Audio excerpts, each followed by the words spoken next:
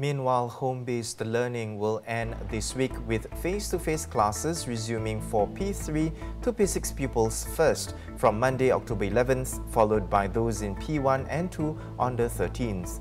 Parents of P1 to P5 pupils are to give them an ART swab on either Friday or Saturday before returning to school.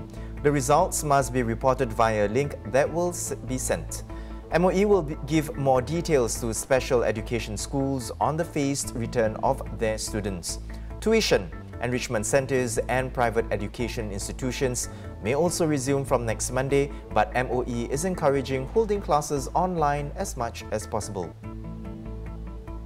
Education Minister Chan Chun Sing posting on Facebook that not all children have conducive environments for home-based learning, adding that putting children on a prolonged HBL schedule can have a negative impact on their academic progress and socio-emotional well-being.